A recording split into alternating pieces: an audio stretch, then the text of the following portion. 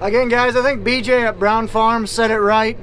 These tractors are not made to go 70 mile an hour like your cars. These tractors are made to go 25 max. They're wide, they're 15 feet wide, they're long, 40 feet long in this case. They're not designed to go fast, they're not designed to see around it very well. So this time of year, guys, just please be safe. If it takes an extra 5 minutes, guys, keep in mind that's so much less than if you were driving in town. Please, for the sake of our families, your families, we're trying to do a job, feed you guys. Please be safe when passing farm equipment. Don't just pass in a double line and don't run us off the road. We're trying to help you guys. We're trying to feed the world, and we're trying to do it as safe and efficiently as possible. Thank you, guys. Well, guys, good morning, good afternoon, and good evening to all. Welcome to Hartung Family Farms. Today, it's Wednesday, October 16th, and I just got up to the farm. It's kind of a little cloudy, but you know what? We're going to start. It seems like a great day to start harvest 2016. What? 2019. So let's go ahead and see what's going on. I hear the combine running, so let's get moving.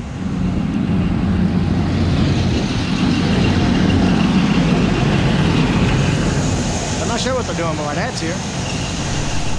So there's troubleshooting the combine right now. We got a real cylinder that's probably bad. The 882 grain cart has some crap in it, so I got to move all this stuff to get at it so I can go drop the sump, clean that door out. One bad thing about forgetting your belt, other than the fact that it keeps sagging down, is I can't bring my pliers. This stinks. Let's start warming stuff up. Weak. Cross the fingers.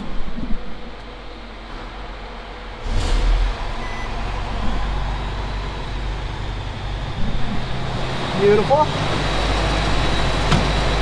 Now let's go fire up the 8050.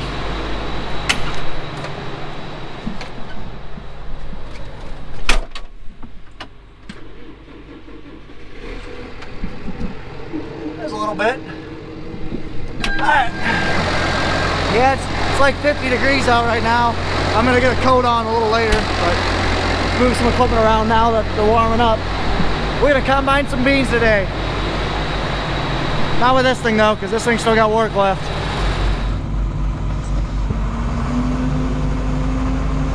Pull this girl in the corner. We'll move the combine over. All right, let's back this vine up.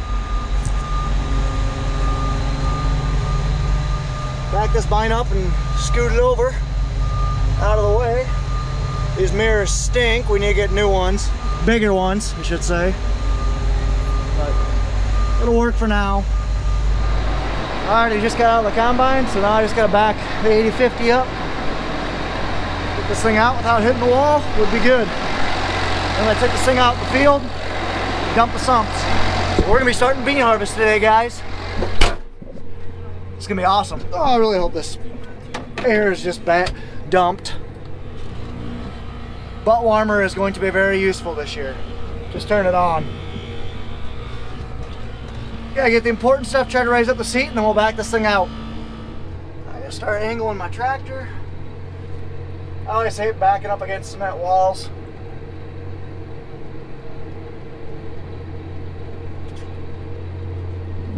Just don't want to hit anything.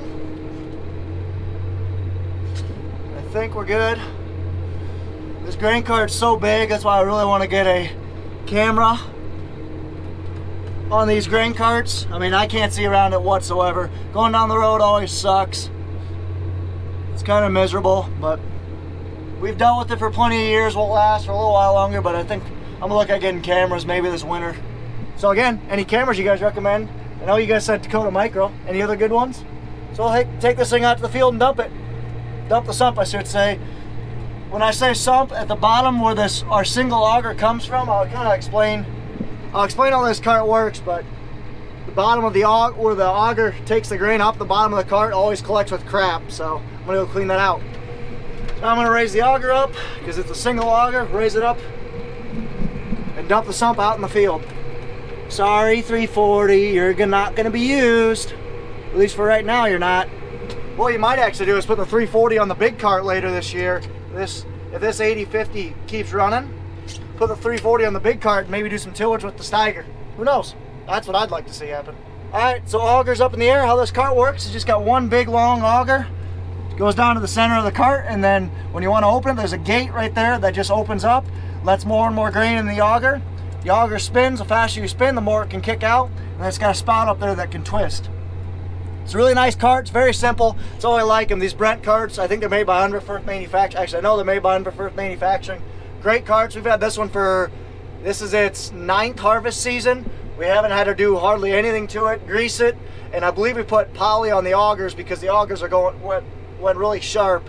So we put poly on the augers to extend their life, and other than that, this has been great carts. So this one's a 9-year-old, 9th harvest season. The other one's probably going on its 3rd or 4th. So these carts are awesome. We like to keep them for about 10 years, so might be looking to upgrade this one in the next couple of years.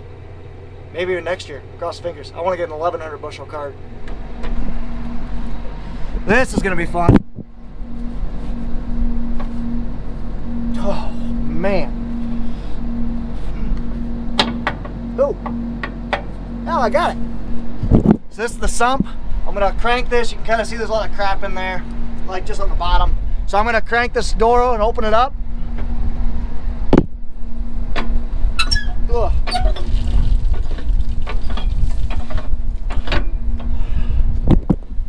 Woo! Yummy. Look at that's the poly we put on there. I can't describe how much this stinks.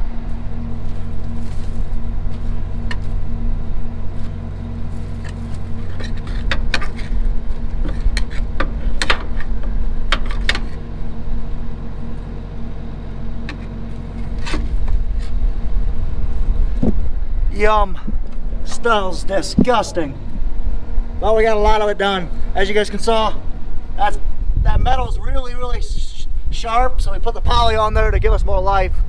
So now, let's turn it on, fire it up, and empty what's in the up auger. And we'll come back and shut it. Oh, butt warmers. Best invention ever. Changed my mind. Alright, now I'm going to flip the switch up, turn the PTO on.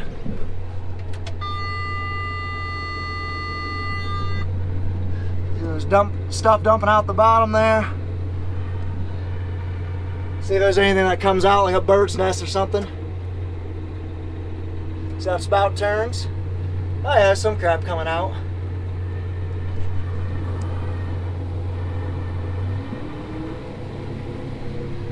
Try to get as much of this crap out as possible. That way when our new beans come in an hour or so, we're ready to roll.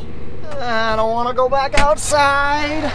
It's so cold. Alright, time to close this down now. See all that crap that came out? That is stuff we do not want in our beans. And that's why we shut it.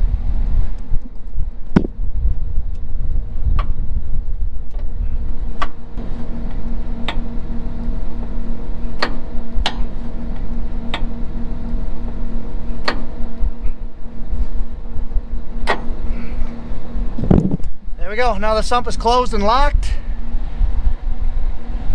We're good to go. So now I'll pull this thing back to the shop, lower the auger down, shut her off. Let's get the combine ready to roll. It stinks. It is not going in the nice cab. Alright, let's go. It's even got carpet in it. That's pretty fancy. Just about broke the wooden handle. That can be fixed. Alright, let's dump the auger. Let the auger dump down, I should say. Let's start going.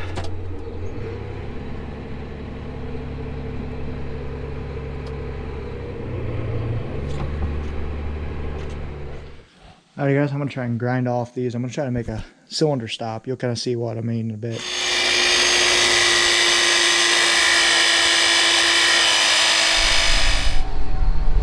So we think this cylinder's bad.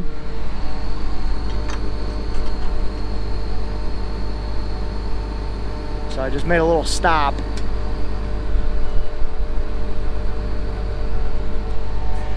It's already sitting on there. Yeah, I might grind off an inch.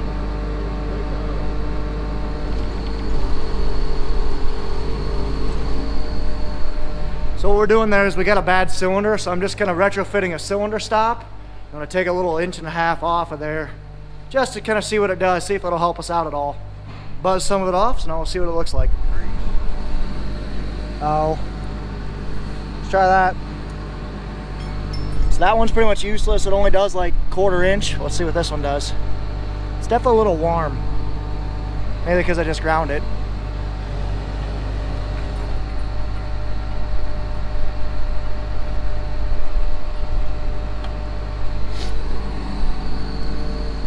Go ahead and go up, bud. So now I'm just gonna drill a hole, put a zip tie through it, and then call it good enough for the girls I run with. Farmer engineering right there. Well, that actually worked out pretty well. Let's go take a look at it. That's probably what just propped it up another 1.5 inches. Pull that bolt out. So much junk. All right, so before we go in and eat, I'm gonna bring the skid loader over next door. So my dad can start scooping out some stuff while we eat, scooping out some nasty beans. So you'll see. He had some nasty hung up beans in here, so we're gonna shovel this out real quick.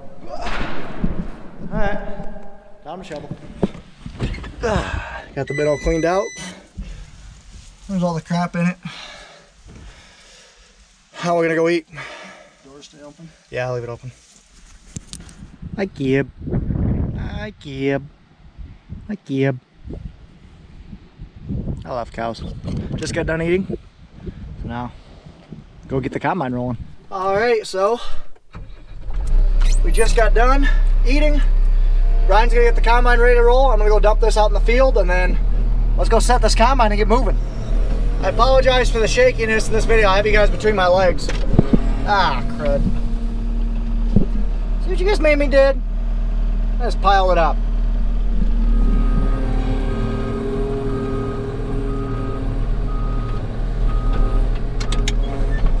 Just trying to spread it out.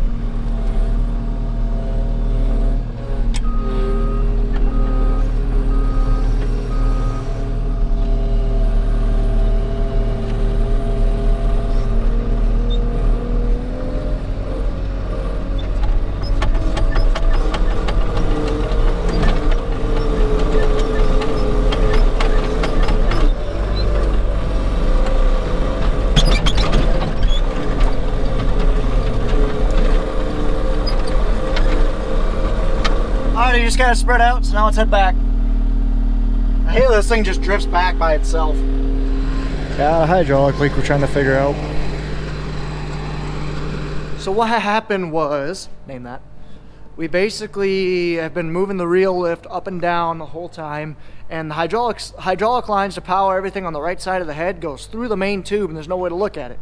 Terrible serviceability, but it's a 20-year-old head, 25-year-old head.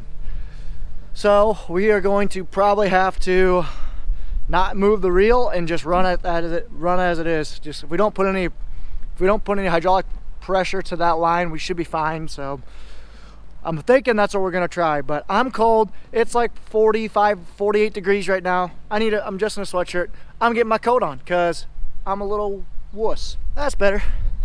So let's see what they're gonna decide and go from there.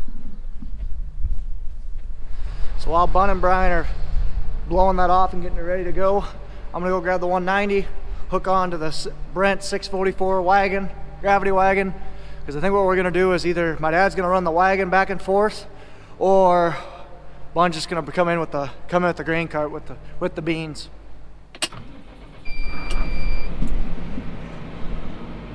All right, let's go.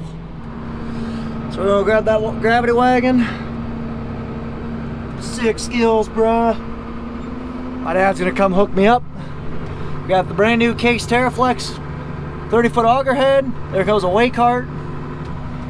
Calibrate the yield monitors. There's our 8-row corn head that goes on the 25. The 8-row Drago that goes on either the 70 or the chopper. And a bunch of other stuff.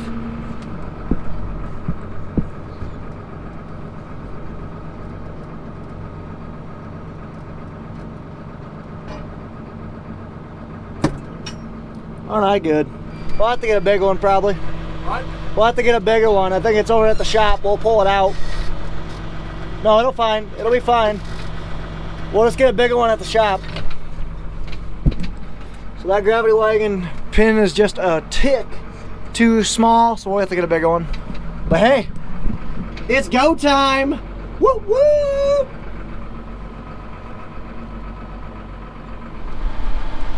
Yeah, just put the bigger pin in. Now this thing's ready to roll. So I'll pull it out of the way. Check fuel. This thing's fine. Pull it out of the way. And we'll see if the combine's ready to go. We'll go set the combine, then I'll go set up an auger. All right, all right, all right. Time to pull this truck in here, get the 7 out. Get the 7 out, check it over, check engine oil, and then we're gonna head out back.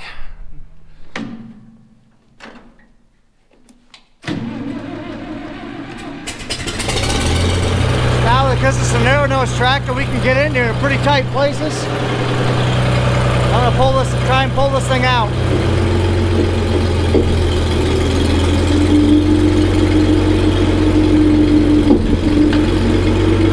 Oh, look at that. She can just turn on a dime.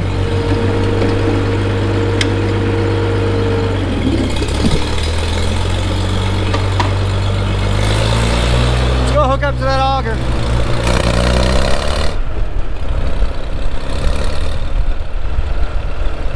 I think it's back there. Yep, it's that yellow one. See, people in Iowa are friendly.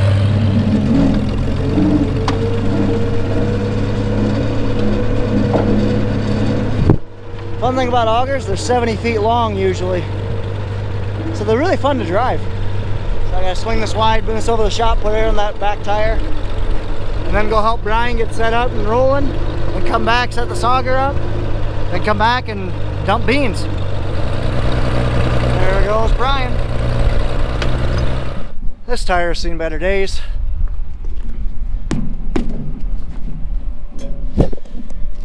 Yep, no sense keeping that thing on there. Got all the tires aired up on that auger. Ran it. Probably throw some grease at it before I hook up to the bin. My dad just got in the grain cart. He's gonna head out there. Bun, I think, is riding out with Brian. And I'm gonna take the pickup out there. And of course this truck won't start. So I gotta give it some go-go juice again. I gotta somehow reach around and press the start button while being able to put some go-go juice in it. While you guys are gonna look up here.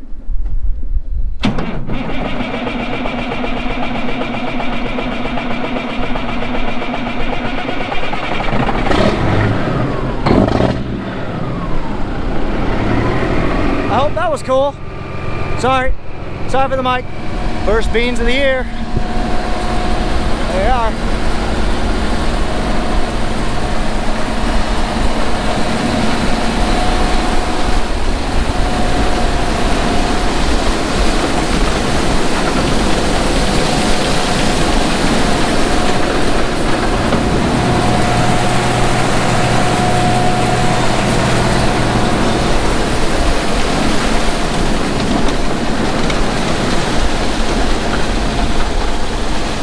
These actually look pretty decently dry, so hopefully they'll roll. The ground doesn't look too bad behind it. Nothing unthreshed. I don't see any bean. There's one bean on the ground, but not very many beans on the ground. That's good. We're just doing some tests right now, just trying to get the machine set.